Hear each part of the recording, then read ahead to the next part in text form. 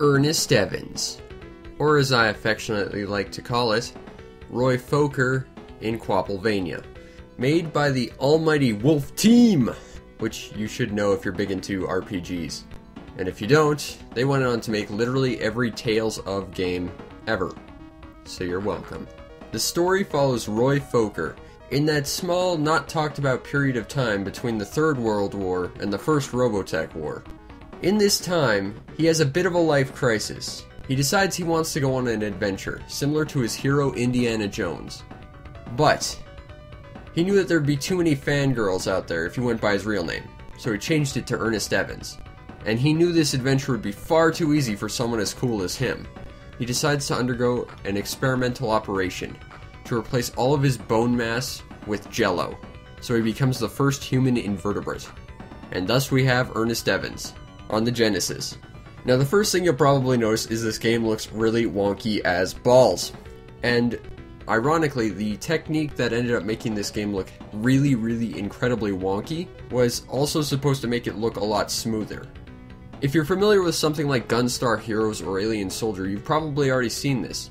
Essentially, in certain other games, developers would create a large boss sprite out of several smaller sprites interacting with one another. This in turn generally creates smoother animation with more points of articulation, working independent of each other, but at the same time making the whole a larger, intimidating, very detailed enemy. This technique was used on Earnest here. However, because he's a human, seeing the way each of his limbs moves independently of one another and still not affected by a constant physics is sort of uncanny valley breaking. I mean, you can recognize that a human wouldn't naturally move like that, so it just looks really wonky. But I think the almighty Wolf Team knew this. They saw that their game already looked janky, so they decided to instead scrap the project. They were going to embrace it. They thought, if this game looks wonky, let's have fun with this. And they decided on the fly to just invent ragdoll physics. Yeah. This game, it made ragdoll physics a thing. So you're welcome, Saints Row, GTA, The Force Unleashed. Holy crap, that was a bad game. But because this is sort of the first introduction of ragdoll physics, the rest of the physics engine kinda suffers. So there's a lot of inconsistency between movement. And jumping around feels really floaty. It's very odd. In addition, Evans comes equipped with a whip, which you can use to latch onto various ledges and hooks and things, sort of Castlevania style. Unfortunately, the whip doesn't always stick to what you aim it at. You have to be standing at a specific spot, and you have to aim your whip in a specific way. And that's very difficult to do, and even then it's kind of janky.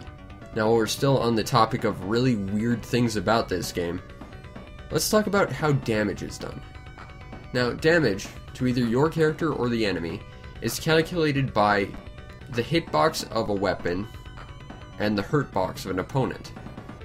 So for every frame that a single pixel of your whip is attacking an opponent's hitbox, it'll take 1 damage. If you get more of your whip in your opponent's hitbox, it'll do more damage. And with the exception of one item in this game, it seems to be a constant.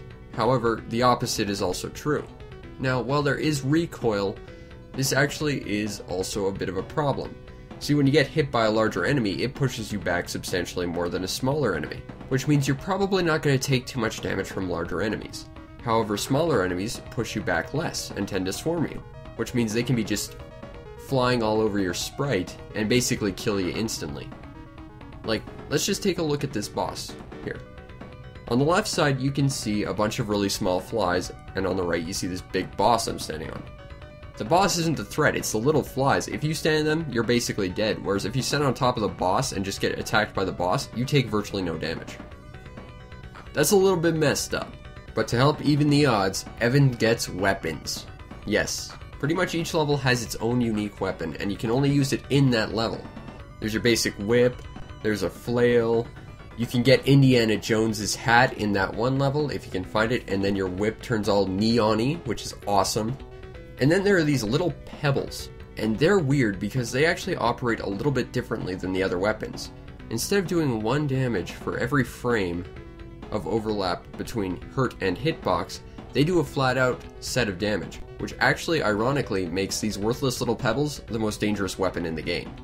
How messed up is that? Also, while we're talking about weapons, what the hell is this thing? What the hell is this thing? Seriously, what the hell is this thing? It's like a rock tied to a stick or something, but it just looks weird. There's also a bunch of other weird inconsistencies, such as being able to climb certain walls and ledges, despite not being able to do them on other ones that look exactly the same. It's rather odd, and it just feels like it wasn't very QA tested. Although in the end, I don't think that's necessarily a bad thing. But we'll get to that. Now, we've already talked about how janky this game looks, but in the end, that makes it look pretty unique.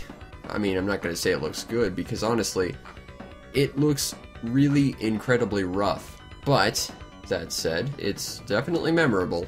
I'll give it that much. The soundtrack is composed by Motoi Sakuraba and is just as fantastic as I've come to expect from him over the years.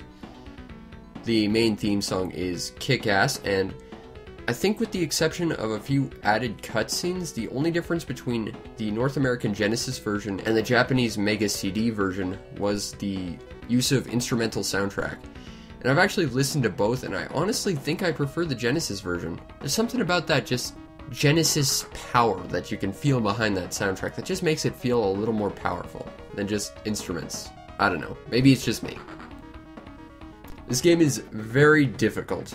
In between the bugs, that is, both the enemies and computer ones, the enemies and stage design are very difficult. There's tons of traps which you really do have to keep your eye out for, because in the end, you can easily die due to a trap, but if you're paying attention, you'll generally be okay. And if you keep your ear to the ground, you can find stuff that'll make you live a lot longer. And I think that definitely captures the spirit of true adventure. And now we come to the part where I tell you whether you should get this game or not.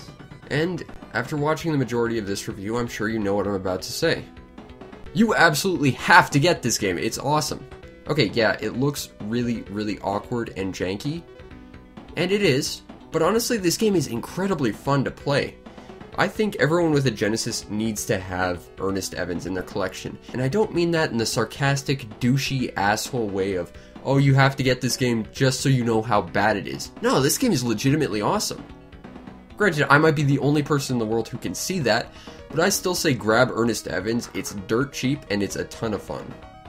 And hopefully by this point, the Namco Tales team have reformed Wolf Team after watching this review, and are working on Earnest Evans 2.